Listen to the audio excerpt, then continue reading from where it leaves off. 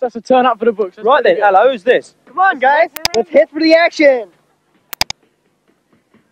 Strange person.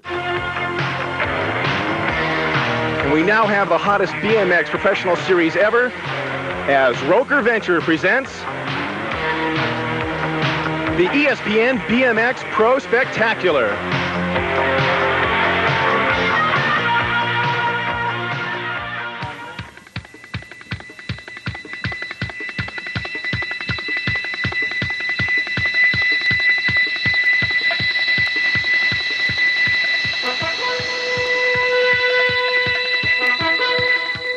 It's the ESPN BMX Pro Spectacular Round 2.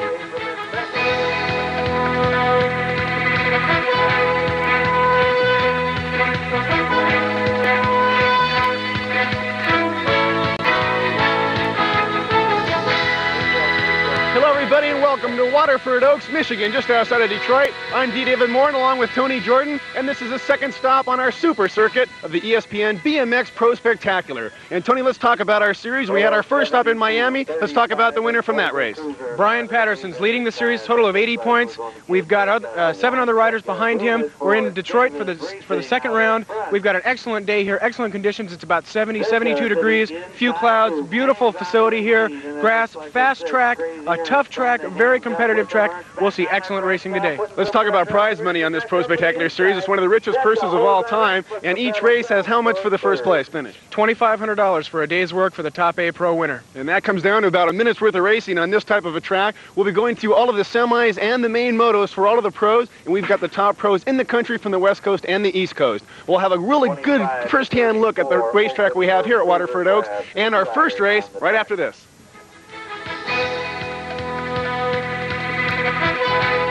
Let's get back to the pro racers here and maybe review a little bit to our first stop on the super circuit, which was in Miami about a month ago for the very opening of the ESPN BMX Pro Spectacular. Why don't we review how those pros finished up down in Miami? After one round in the BMX Pro Spectacular, Brian Patterson from Patterson Racing leading with 80 points. Brian is setting the pace for the entire Pro Spectacular series. Scott Clark riding for Murray in second with 70 points. In third place, Greg Grubbs riding for Jag BMX with 60 points. Fourth place, Eric Rupe riding for Profile. Eric turned in an excellent ride in Miami, 50 points for fourth place. In fifth place, teammate and brother of Brian Patterson, the series leader, Brent Patterson, 40 points sitting in fifth place. In sixth place, Toby Henderson riding for the Hutch team. Toby had a little bit of bad luck in Miami. He should come on strong much later in the season. In seventh place, Anthony Sewell, Murray teammate of Scott Clark, who's holding down the second position. Anthony currently in seventh place with 20 points. And bringing up the rear in Miami, Stu Thompson with 10 points riding for Redline. You can't count Stu out anywhere. He'll be back in plenty of the races to come. Some of those pros that were on the top 10 picks for both of the magazines and the pros that did well in Miami are here with me now, and I'm going to get a couple feedback from these guys on how they like the track and how they feel about their racing. First off is Eddy King. Eddy, come on over here. Eddy's with the Diamondback team. Eddy, you were a B Pro for a month, and then you turned as an A Pro just for the BMX Pro Spectacular Series. How do you feel about your decision about turning A Pro for the Super Circuit? Well, I feel that when I turned to an A Pro, I felt that I was riding, I am riding with the best riders in the world right now. And, I feel that I'm getting a lot of experience racing with these guys. They're not that squirrely at all. They're really fun to ride with. They're totally competitive and a good bunch of guys right now compared to the other riders I've been racing with. Do you feel like your racing is maturing to the point where you can really compete with these guys? Probably hasn't matured yet. But I can race with these guys, I'll be good maybe in a few years right now. I still got to mature, definitely. All right, Eddy, thanks very much. Our next rider up is the guy that won the Miami race, Brian Patterson. Brian, the magazines don't favor you here at Waterford, but I've seen you in practice. You seem like you're holding your own. How do you like the track here, and do you have any pressure winning the first race? The track is in good condition. As for the magazines to pick, they didn't pick me at the last one either, so I guess I'll just have to prove them wrong again. How about the course here, the track here at Waterford Oaks? Do you like the track? Is it fast? Oh yeah, this is one of the best tracks in the country. Nice layout. They have good facilities all around. All right, well thanks a lot and good luck. I bet you're going to hope that you can do well today so you can stay in your #1 position. Oh yeah, of course. All right, take care. Good luck to you. After Brian Patterson, Stompin' Stu Thompson, still the one on the back of his trunk. Stu, you're not that much taller than me, are you? No, you're standing down here. Stu, how do you feel coming into Waterford Oaks in Miami? You finished 8th, which was at least in the main. You're in the money here, and you're probably trying to find your way up to the top 5 if you can. What's your strategy for today? Well, I felt really good in Miami, and I had a few bad breaks, and it went for the worst of me. This time I'm coming back, clean head. That race is in the past. I got a new one here. I'll do the best I can. As long as I qualify for all the main events, I'm in the running. Just do the best I can. Stu, you're one of the oldest pros in the business. Do you feel like your age yet? No, not at all. I keep ahead of the age. Just work out and stay young. All right, well, that's good. You still look young and great, guy. Take care. Thanks a lot. Good luck with today's racing. We're going to be going for just a real quick break here, and we'll be coming back to a lot more racing action with these pros and the other top experts around the country. So stick around. We've got a lot of excitement still to come. Welcome back to Waterford Oaks BMX Park. D. David Moore along with Tony Jordan. And Tony, we're going to get into some heavy traffic here with our very first semi-main for the A Pro category. Starting in lane number 1 is number 1, Stu Thompson on the red line team. Stompin' Stu. On the back of his pants, he has still the 1. In the next lane across from him is number 85S, Steve Schobert from Pronex. Steve Schobert. In lane number 3, number 67, Anthony Sewell from the Murray team. Anthony Sewell in lane number 3. Lane number 4, number 25, Harry Leary from the Diamondback team, the legendary Harry Leary. Next to Harry Leary, another teammate, number 3X, Eddy King in lane number 5, Eddy King. Next to Eddy King in lane number 6, Tommy Brackens, who's number 5, Tommy Brackens on the Powerlight team. And then in the next 2 lanes, we have the Patterson brothers. In lane number 7 is Brian Patterson, and in lane number 8 is Brent Patterson, number 6. So that's the lineup for our first semi-main here, and the gate is up, and these pros will be ready to crank it out here in any second. There's not a slow one in the bunch here, David. We've talked earlier about the track, about the gate. The whole shot here is very important. Each of these pro mains will run twice, these semi-mains. They will run twice, and we will combine the points, as we talked about on the transfer system, to see who will go to the main event. We will only take the top 4 from each division. Only the top 4. The gate is down. The gate is dropping. A little bit of trouble with Brackens, but Stu Thompson on the inside is holding his number 1 position, matching his number 1 plate. He goes over the first turn, heading for the double jumps. He clears both double jumps, and it's Eddy King breathing him down his neck. Thompson, King pulling up second. Brian Patterson in third. Anthony Sewell coming up on the outside. It's still Stu Thompson.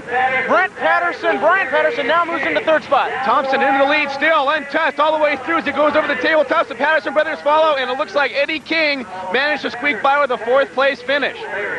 So a very quick semi-main here. Stu Thompson definitely holding well through there, maintaining his number 1 lane position, using it to his advantage all the way through, finishing up. A Pro, Division 2, semi number 1. Let's set the gate for you. In lane number 1, number 93, Bob Medrano. Lane number 2, number 29, Brian Barlow. Lane number 3, number 8, Scott Clark. Lane number 4, number 51, Greg Grubbs, riding for Jag BMX. Number 73 in lane number 5, Pete Loncarevich. Number 15 for the Kuwahara team in lane number 6 is Clint Miller. Lane number 7, number 9, Eric Rupe, riding for Profile. And on the outside gate position, GT BMX's Greg Hill, number 3. All right, that's our lineup for division number 2 in this semi. This is their first round of this semi. Again, in the Pro Spectacular Series, each semi-main goes 2 rounds. We take the top 4 after the 2-round points are combined. A face to watch in this one, obviously, Eric Rupe, who did very well out of Miami. Greg Grubbs also doing well down there in the very first stop on our super circuit. And the gate is up, and it is about to drop. Greg Hill in lane number 8. We'll see what lane position does. It's dead even coming off the first jump. Number 73 making headway, Pete Loncarevich. And this Loncarevich over the first turn, followed by number 9. That's Eric Rupe. Loncarevich, Rupe, and Hill coming down into the bowl. Oh, a bit of an endo. A bit of an endo in the turn. Loncarevich, Rupe, Medrano, Hill is trying to make a move from 4th to 3rd. It's Loncarevich, Rupe, Medrano, and Hill, the top 4 positions. So Greg Hill coming out, starting from the number 8th position. The rider who went down, Greg Hill finishing 4th. The rider that went down, number 29, Brian Barlow, taking a bad spill in the second turn, the first hairpin berm. The next race will be the second round of our pro division. It'll be division number 1, semi-round number 2, and that'll be up in just a few minutes. We've got a couple intermediary races here before we get back to the semi-pro action. Right now, though, Tony, let's talk about our first 2 divisions, division number 1 and division number 2. As I said before, there is not a slow one in the bunch. We've got really the cream of the crop in here. I wouldn't want to be riding in either one of these. Stu Thompson. Stu won the first Moto Main in Miami, had some bad luck, went down in the second one, got a flat tire while leading the third one. He's back to show people why he's got that number 1 on his bike. Brent Patterson taking a second place in that first division moto. Brian Patterson, the Miami winner, taking a third, and Eddy King, BMX Action's top pick, taking a fourth in that Division 1 Semi-1. Okay, let's take another look at that last race here, the division number 2, which was the semi-main. We've got 2 divisions here. This is the second division, the second race that we just saw. And we had a spill halfway through this race in turn number 1, but we can see here at the gate our riders in position. Greg Hill, you can see on the far lane number 8 on the far left in the bright yellow on the GT team. All of these racers up. The pedal dropped out of the hole shot. It was Pete Loncarevich. Pete Loncarevich comes from the middle of the gate there, gets an excellent start. Hill does his best on the outside, but Loncarevich really does get the hole shot. Here comes Loncarevich over the first turn, kind of a drop-off turn, and heading for the double jump. Loncarevich sets up and cleared both of them. And here in the second turn, you can see number 29 go down, Brian Barlow. Looks like he clipped the back wheel of another bike. Meanwhile, Loncarevich is wheeling away with it. Coming over into the final turn, Rupe is in second. Greg Hill trying to make a move on the outside, but pulls up a little bit short coming over the tabletop towards the end of it. So the way it finished, Pete Loncarevich, who got the hole shot over the first jump, managed to hang on. It was Eric Rupe, who did exceptionally well down in Miami, finishing second. Bob Mondrano was third, and Greg Hill was fourth. And those are our big figures here for the division number 2 first semi. Tony will have more racing action when we come back for the second round of our semis. We'll be back to division number 1, the division in which Stu Thompson took first place, right after this message. With us is the winner of the very first pro semi-main in Division 1, Stu Thompson. Stu, you had the number 1 lane position, and it was a very tough heat. You managed to get the hole shot. We've got the race here, and I'd like, if you would, to kind of go back play-by-play with us here as we come off the very first jump. Okay, I had the inside, and it's not a good position in this track because the track narrows down. And if anybody gets on the outside of you and gets a good start, they're going to close you off real fast. So I had to concentrate on watching the lights, getting a good start, and trying not to tangle with any riders on my outside. Now, how about this double jump coming up here? Is that an easy jump to take both? No, it's not, because you're still trying to maneuver from coming off this drop-off turn, and you don't have enough pedals to quite get in there and clear the whole thing. As you can see on that jump, I landed on the back side of the jump, and I didn't quite clear the whole thing. But I took it as smooth as I could, and I didn't want to speed jump it, as we call, by pedaling over both. I just want to get over in a clean line and try not to see any riders coming up on my inside. On this wraparound turn here, do you need to keep a kind of a medium line, or do you get hung out to dry if you go too high? Yeah, if you go too high in the beginning, someone will come up underneath you. What I'm trying to do is I try to hang close to these styrofoam markers and then drift wide as I reach the apex of the turn and come out of it. I'll start to drift wide. We're dropping into the bowl here. Any special secret getting through this part? Well, it's kind of flat on the inside, so you have to try to get away from the flat part and go into the berm. And then you just start to widen your turn and pedal up as high as you can and use the berm so you don't slide out. And you just hit this double jump. It's really bumpy, and it can throw your bike in all kinds of different ways if you don't watch which way you hit it. I just kind of skimmed over both of them, went in the inside of this corner here, and just started torquing as hard as I could go. Were you tempted to look back? Not at this time, no. Did you know it was close? I knew there was riders behind me. I usually go by shadows. If I can see a shadow on either side of me, then I know someone's pretty close. Well, you seem like you came off. Yeah, right there I'm looking back because I stick my head down all the way to my chest, and I look down beside me. Well, Stu had a little bit of bad luck in Miami. He certainly looks like he's going to make up for it here. Stu's formula seems to be get out in front and stay there. Well, he certainly worked on that last one. That's it. Do you change your strategy any for this next one, or is it entirely up to your gate position again? I hate to say it, but I've got a bit of a cushion now that I've got that first place. But I still want to go out and win it and show the other guys that they've got someone to compete with. All right. Thanks very much, Stu. We'll let you get back to the starting line because your race is coming up here shortly. Stu Thompson, the winner of that first semi-round, #1 plate, and we'll be watching him as he enters Division I for the second semi-main coming up next. Out in front of McMahon, it is Fire, McMahon, followed by Awe, and then Perez as they bring it on home, pulling it down to the wire. That's how she goes down. Fire, McMahon, Awe, and Brackens, Tommy having some difficulty coming out, snagging a pedal on that last one. In the lane next to him is number 25, Harry Leary. In lane number 5, we have number 6, who is Brent Patterson. In lane number 6, number 1, Stu Thompson. In lane number 7, number 3X, Eddy King. And in the last lane, lane number 8, is number 4, Brian Patterson. Well, we had a Thomsen and King sandwich there for the Pattersons. Thomsen winning it, King taking 4th, and the two Patterson brothers finishing 2nd and 3rd, Brent and Brian consecutively here. all right, they're ready to go. These pros are up on their pedals and they're getting ready for this gate to drop. Again, a very tough semi. These guys are fighting to finish in the top 4. They'll take their combined points of their places for these two semis to see who advances into the main. When we get to the main, we have a unique transfer system there to determine the overall winner, but these guys have to advance out of this semi, and the gate's about to drop, and it's underway. Stu Thompson trying to repeat his #1 performance, and he has a nice hole shot, but number 6, Brent Patterson, is fighting his way through the turn. It's number 6, Brent Patterson, over the doubles and into that first round. Eddy King, who's been a tremendous racer all day long, sticking his head there in 2nd place. Brent Patterson holding the lead in 1st. Eddy King in 2nd. Stu Thompson winning the last main in 3rd. And Harry Leary coming in 4th, but Harry Leary's going to fight it out with Brian Patterson. It's Larry Patterson, and Harry pours it on for an exciting finish between 3rd and 4th place. Certainly was. Looking in the back of the pack there, I'm not at all certain that our Miami winner, Brian Patterson, has transferred to the main. He finished way down there, and I don't think, combined with his 3rd place finish in the first one, I don't think he's going to be able to transfer, but we'll have to wait and find out. Now we'll set the gate for the A-Pro Division II Semi number 2. In lane number 1, number 29, Brian Barlow, went down in the 2nd turn last event. In lane number 2, number 15, Clint Miller from Kuahara. Lane number 3 is number 93M, Bob Medrano. Lane number 4, Greg Grubbs, 51, riding for Jag BMX. Lane number 5, number 9, Eric Rupe, riding for Profile.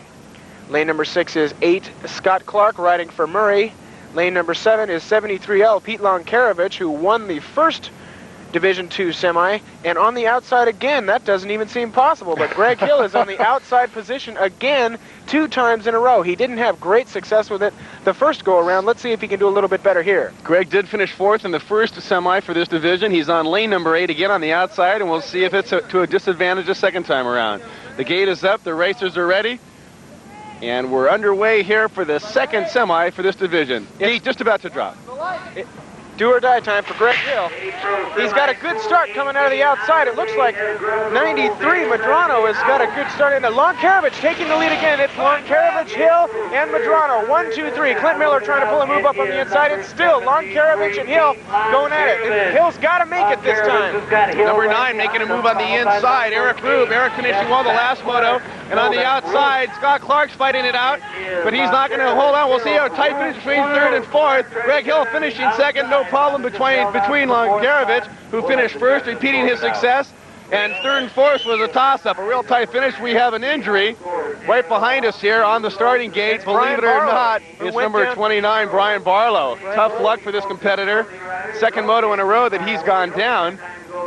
The medics are attending him right now. Right over the first jump, we talked earlier with some of the pros, this is where the big actions are going to happen. Right in this first straightaway here, they come 8 across in the gate, they get over that first jump, and they're all fighting down to get into a single file position to get over that first turn, and Brian Barlow got caught in the pinch this time. We'll be back with lots more exciting race action as we go into our pro main event. Right, all the pushing and shoving has come down to this, our very first round of our pro main. We have 3 pro mains. It's all the same main, but they run 3 times to determine the most consistent winner, and it's a new system devised specifically for the ESPN BMX Pro Spectacular. In lane 1, number 6, Brent Patterson. Brent Patterson, in lane number 1. Next to him in lane number 2 is number 9, Eric Rupe. Eric Rupe. Next to him in lane number 3, it's number 3, Greg Hill. In lane number 4, it's number 93, Bob Medrano. In lane number 5, we have number 25, Harry Leary from Diamondback. Lane number 6, 73, Pete Loncarevich from Loncarevich Racing. Lane number 7, number 1, Stompin' Stu Thompson. And in lane number 8, number 3X, Eddy King. That's our lineup for our first round of our pro mains. Got a very interesting gate here for this three-moto main here. Brent Patterson made it. Brian Patterson, winner of Miami, did not. Eddy King, BMX Action's top pick.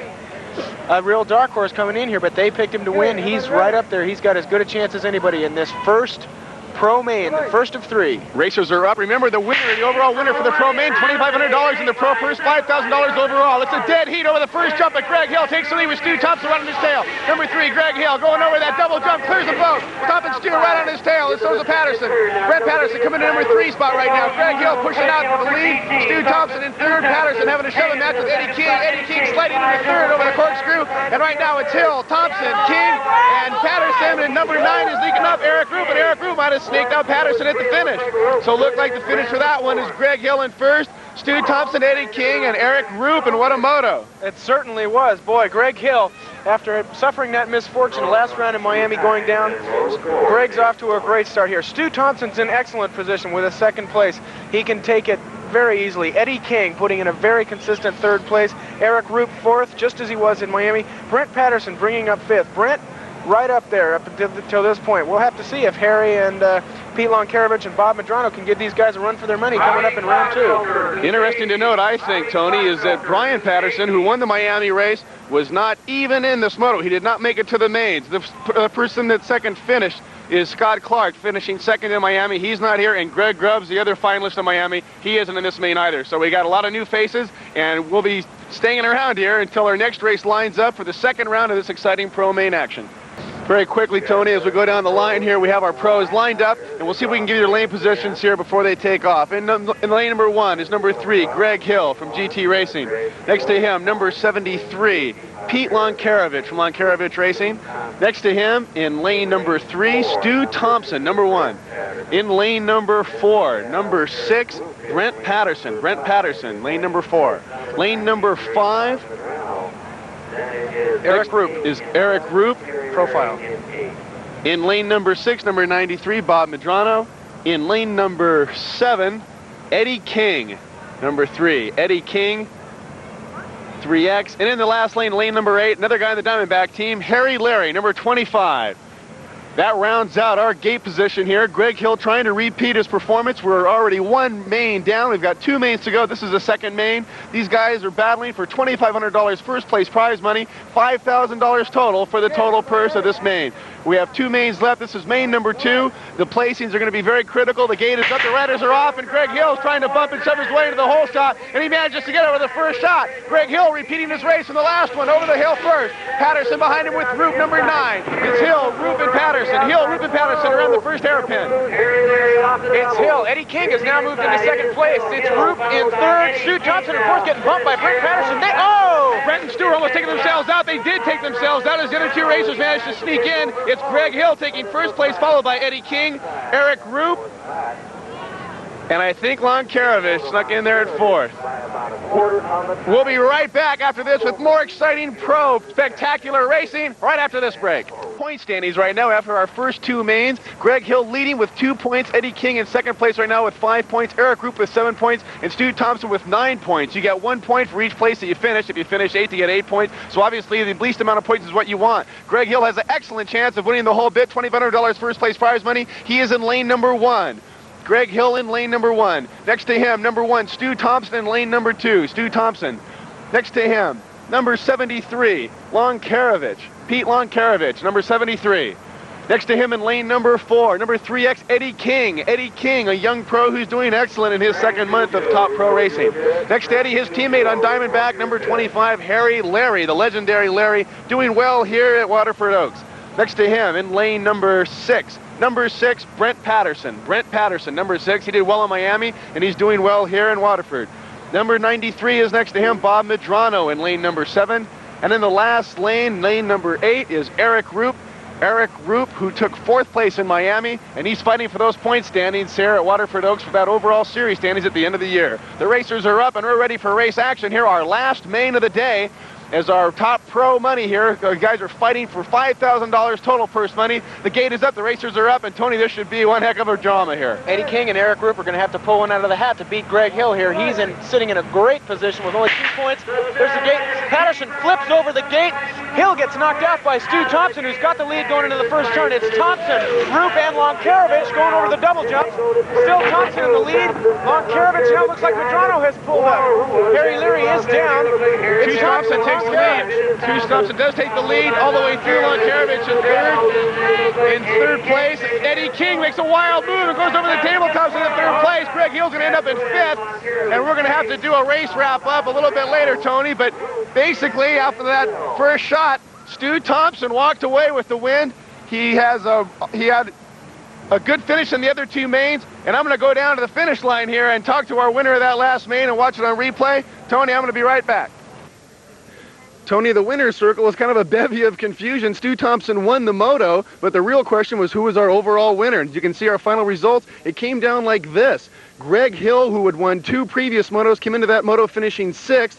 You take his first 2 place finishes and add his 6th place finishes, he gets 8 points. Eddy King came through that last moto, with a 3rd place finish, added to his previous points of 5. He also totaled 8, but the advantage goes to the racer that finishes stronger in the last moto. So young Eddy King, tied with Greg Hill with 8 points, will get the victory and will get the $2,500. Finishing also through that last moto, Stu Thompson, Eric Rupe, Pete Loncarevich, Bob Medrano, Brent Patterson, and Harry Leary in that order.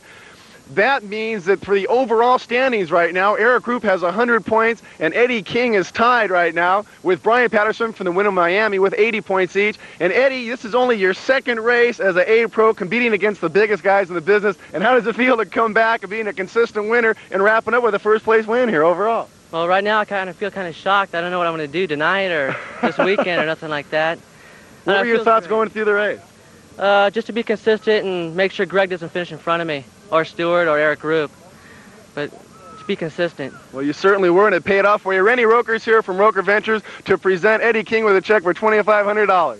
Eddy, congratulations on your first big victory as an A-Pro, and many more to you. Thank you very much, Randy. All right, that's how the action came down here at Waterford Oaks, Michigan. I'd like to have Tony Jordan come on in. And Tony, how would you describe this finish? Kind of a surprise. This certainly is a surprise. There's one person that did pick it, I must admit. Bob Osborne certainly did pick the winner here today. Not too many people expected it to happen with the lack of experience he has in the A-Pro class, but he certainly showed them wrong. Well, Eddy King is a strong racer. We're going to be seeing a lot more of him as we continue our super circuit. That concludes the action for the 2nd stop on the ESPN BMX Pro Spectacular Round 2 here at Waterford Oaks Park in Michigan. Bye, BMXers. See you next time.